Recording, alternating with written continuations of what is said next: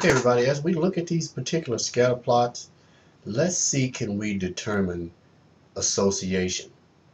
Now, I want to tell you that this word is relatively, well, I'll say it's probably new to you, but the word, may I say, means something that you are definitely familiar with. And that word is correlation. So what we're actually talking about is something that you learned in 6th and 7th grade, and we're talking about let's determine a particular correlation. Okay? So please don't get confused here and think, oh my God, we're talking about something completely different. But no, we're not. We're going to use the word association and say that association and correlations are synonyms. Okay, let's go forward.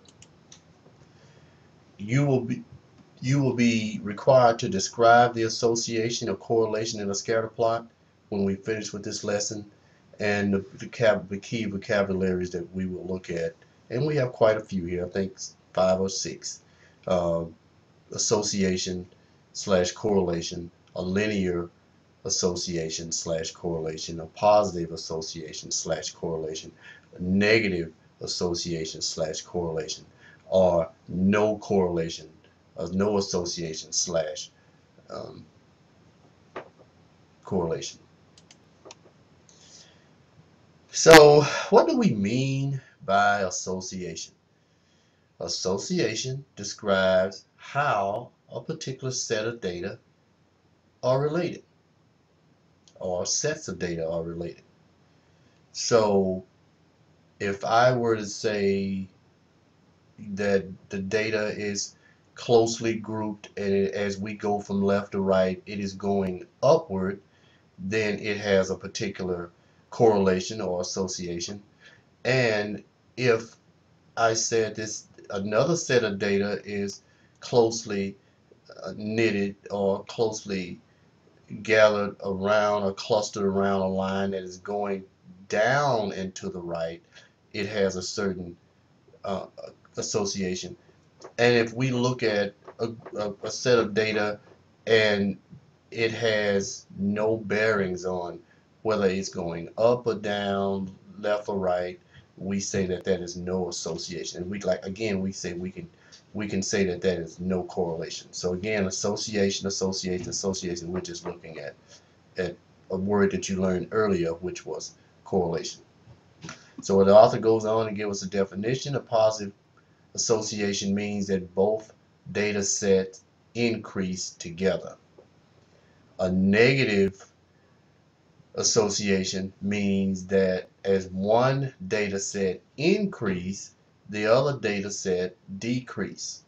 And no association means that changes in one data set just don't affect the other data set. And we can see here with our positive association, as it is increasing from left where we began to right. And again, the negative association is decreasing from left to right. As we go right, the data is actually going down. And in here, again, we say that there is no association whatsoever. Data that shows a positive or negative association and lie basically along a line exhibit a linear association. So we actually see that this pretty much is clustered around a line. This is pretty much clustered around a line, or should I say along a line, and these are not. So if the data set lie basically along a line, we call it linear. And if the data shows a positive or negative association but does not lie along a line, we say it is nonlinear. Okay, let's go forward.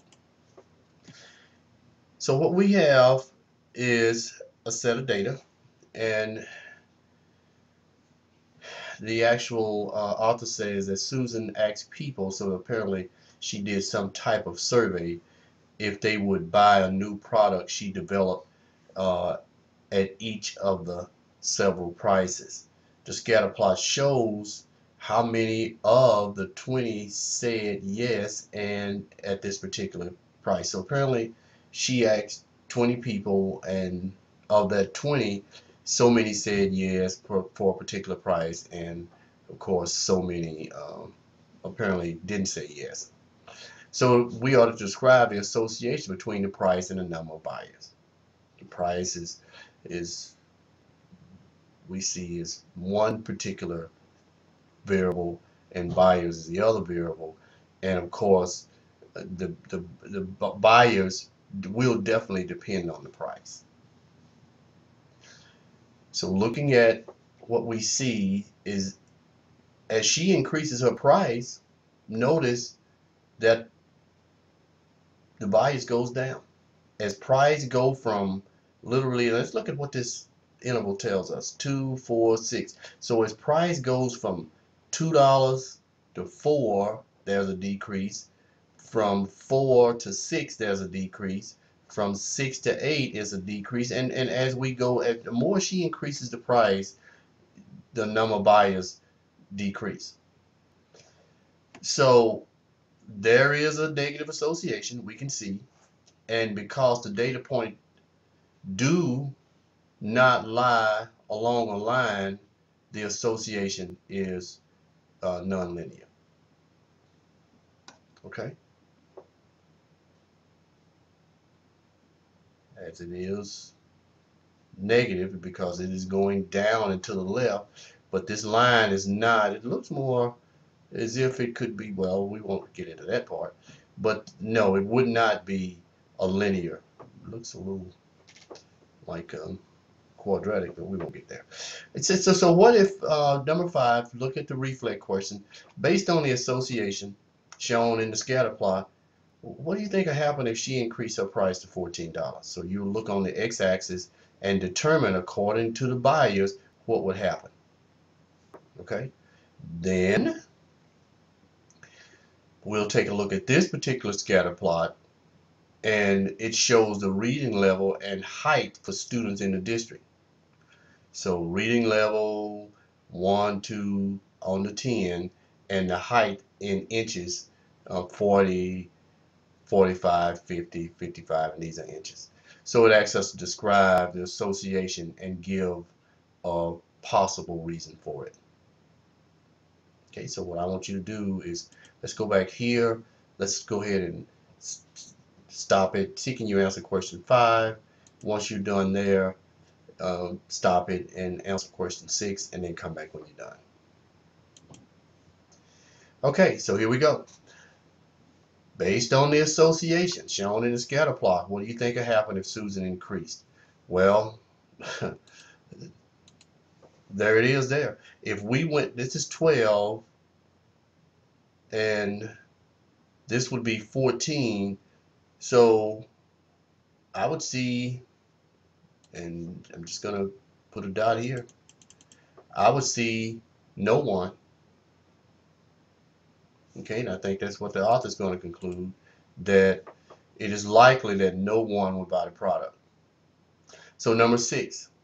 So it says the reading level and height for students in the district describes the correlation. So as we go back to it, we see that this is definitely a positive correlation. And we have an outlier right here at 6, but for the most part, if we were to look at it and see, and there's something else while we're here, let's try with our connector here and see, well, how is this clustered? So how is this particular data clustered? And it looks like it's clustered along the line. So let's see if the author agrees with us here. Well, it says that yes, it's positive and basically linear. So because we were able to put that line, and then they were clustered, your data was clustered along the line. But it also tells us that older students would be taller and read at a higher level. And let's see what do the graph literally tells us that if we go back and look.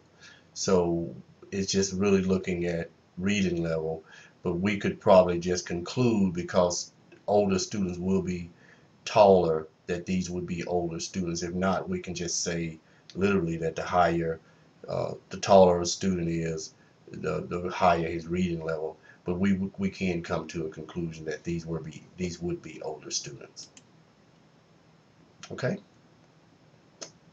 All right. Again, thank you. And if you have not subscribed, and please do so. And let's go on and see, can we really get prepared for this year's STAR test in the state of Texas with these brand new TEKS. This is Mr. Taylor, and I'll see you soon.